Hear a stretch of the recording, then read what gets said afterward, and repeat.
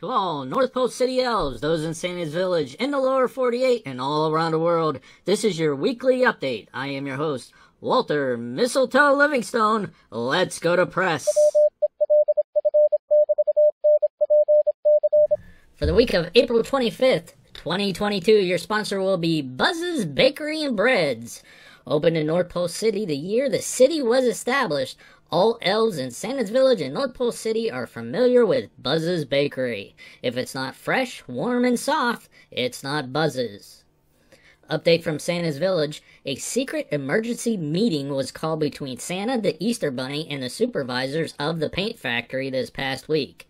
We reached out to the Department of Elf Affairs to find out what the importance of the meeting was, and were told that it was a meeting that was related to Elfland security, and information will be coming out in the future. They had no statement at this time and wanted to keep the information confidential. We do know that the meeting lasted almost 6 hours, and it was held in a closed-door session in Claus Mansion.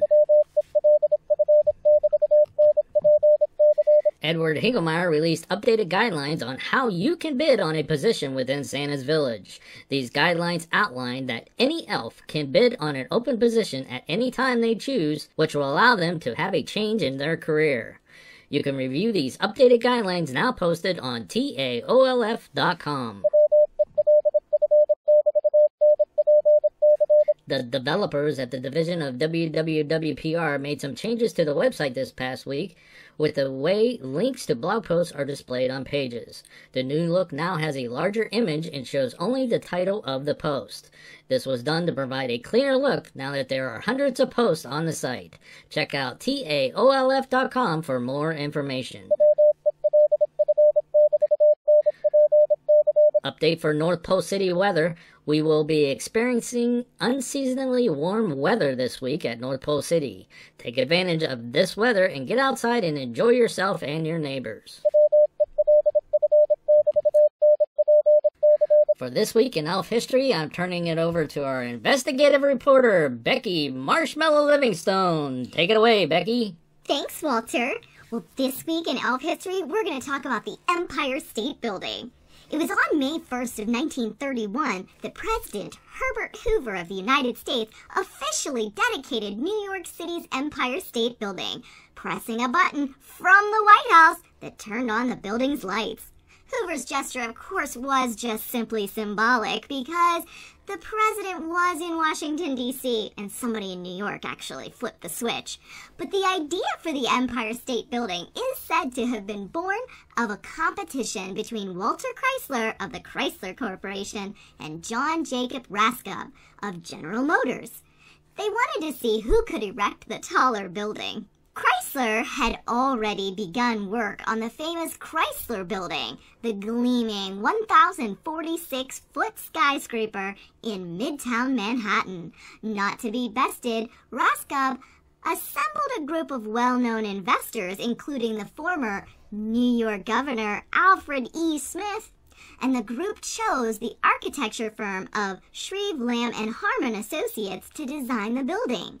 The Art Deco plans, said to have been based in large part on the look of a pencil, were also builder-friendly. The entire building was so easy to put up, it went up in just over a year, and under budget at only $40 million. I know, elves, we don't really talk money, but $40 million?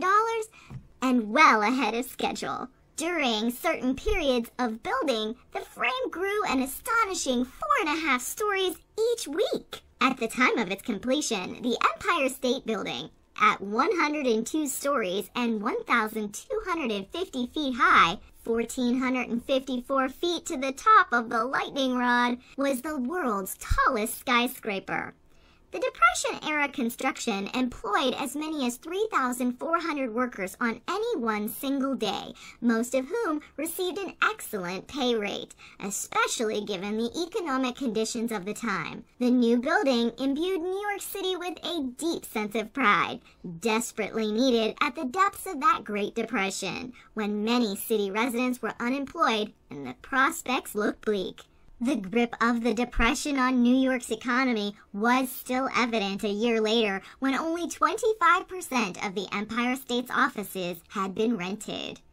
In 1972, the Empire State Building lost its title as world's tallest building to New York's then World Trade Center, which itself was the tallest skyscraper for but just a single year. Well, back to you, Walter.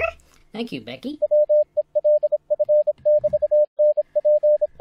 The North Pole City Commerce Association once again will be conducting a collection of old live Christmas trees this week that they will take out to the lake and sink so that they can be used for fish habitats. If you have changed out your live tree, please place the old one outside of your business or cabin and someone will be around to pick it up and take it out to the lake. Is that Polar Bear Lake that they're doing that for again? Yes, it is. Oh, I love it when they do that. It makes such great little fisheries. The North Pole City Sports League, in conjunction with the Easter Bunny, will be hosting a hopscotch competition on Friday morning at City Center for anyone wishing to come out and participate. You will be able to enter the contest individually or in teams of 2 and 4. Prizes will be awarded for first, second, and third place for each category. Registration will open at 9 a.m. and the contest is expected to begin around 11 a.m. Come out and enjoy the fun. For those of you who need a quick review of the hopscotch play before the event, see this week's edition of the Peppermint Post, where they will be reviewing the rules of play. Santa's Village Greenhouse will be hosting their annual Spring Social and Dance this Friday night at the greenhouse. You can come out and view the new plants and saplings and take part in the dance they will be hosting to celebrate the spring planting season. Doors open at 7 p.m. with the dance starting at 8. Refreshments will be available throughout the night. WELF NPC would like to wish a very happy birthday to Emily Sue Livingstone, celebrating her 600th birthday. Sue has been with the syrup factory for over 300 years now and enjoys the sweetness of each day. We wish her many more sweet days in the future. This is Walter Mistletoe Livingstone with a reminder, friendship isn't a big thing, it's a million little things. Have a good evening and be sure to tune in next week for another WELF NPC North Pole Radio News Update.